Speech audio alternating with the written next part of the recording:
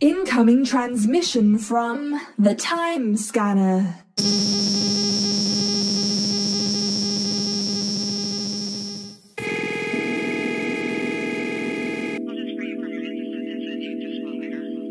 Entertaining fellow time agents stationed in the field, working in secret to maintain the integrity of the space-time continuum. Broadcasting to you from Time Crystal Omega at the heat death of the universe. Here is your host, the Time Scanner. And this is the Infinite Now.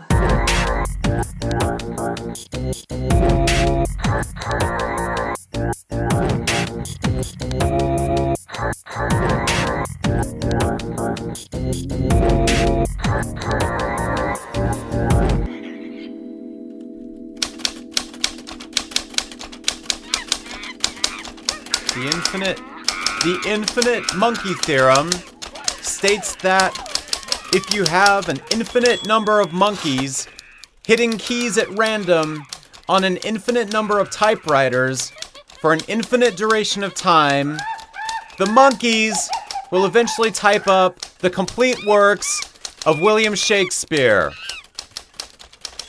The problem with this is that it assumes the monkeys won't break the typewriters before they've typed so much as a single sonnet.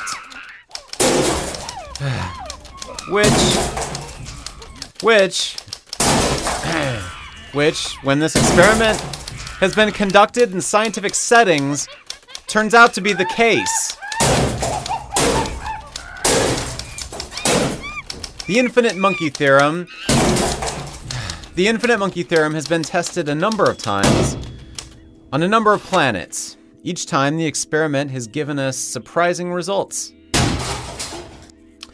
Given an infinite amount of time, an infinite number of monkeys with an infinite number of typewriters will eventually break those typewriters and rearrange the broken typewriter pieces into a perfect recreation of Marcel Duchamp's masterpiece painting, The Bride Stripped Bare by Her Bachelors Even. Furthermore, the monkey primarily responsible for the painting, in most of our studies this was a female monkey, will pause to appreciate her work, and a male monkey who had nothing to do with the artwork will approach her to explain the meaning behind the work to her. The male monkey will say, "It's a crowning achievement of Dadaist principles," and that the forms symbolize cogs in an intricate machine of suffering fueled by the erotic desires exchanged between the machine at the top, representing the bride, and the 9 machine pieces at the bottom half of the artwork, representing her bachelors. Using the cooing and grunts that comprise the monkey language, the male monkey will continue to praise the artist behind the work without knowing that, in fact, the very female that he's explaining all of this to was the monkey who constructed the artwork. The male monkey will repeatedly refer to the artist behind the masterpiece as he. He manages to create an alternate system of physics created by sexual attraction. He really seems to understand the painful longing of seeing a beautiful female monkey from across a crowded room, and the momentum that is created when that longing is acted upon. "It was really quite brilliant of him," the male monkey will explain to the artist. "Oh, and by the way, if you're not doing anything later after the experiment, would you like to come back to my cage with me? The scientist, he gave me a brand new enrichment swing after I chewed through the last one."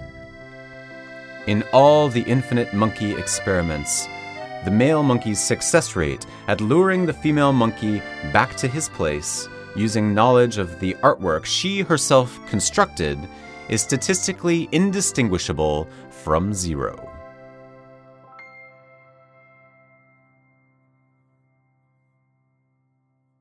This has been and will always be the Infinite Now.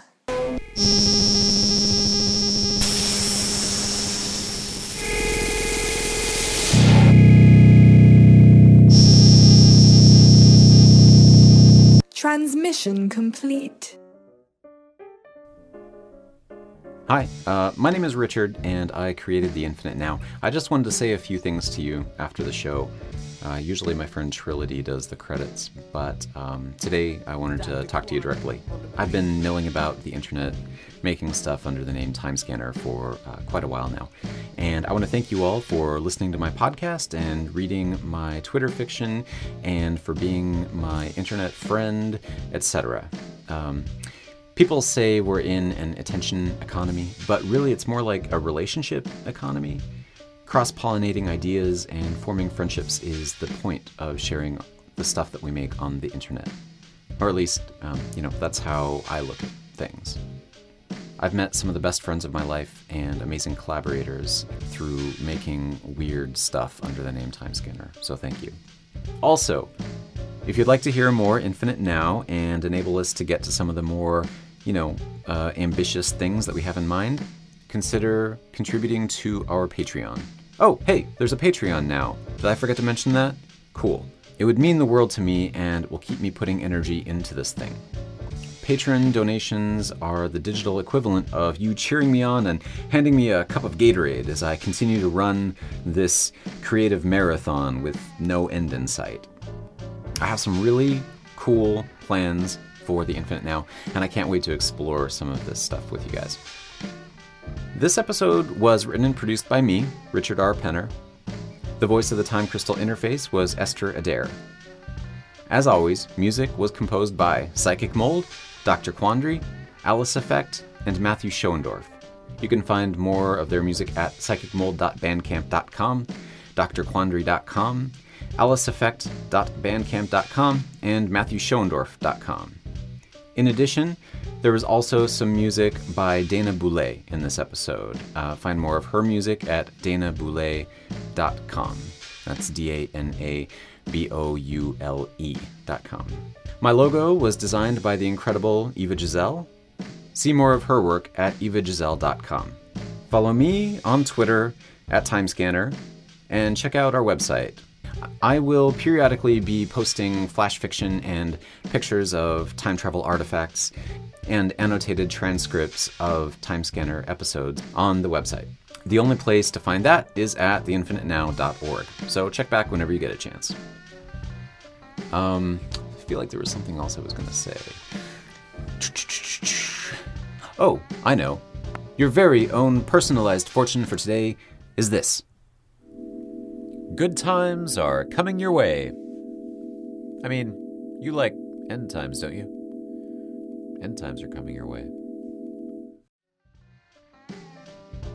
Use that foreknowledge wisely, and thanks for listening.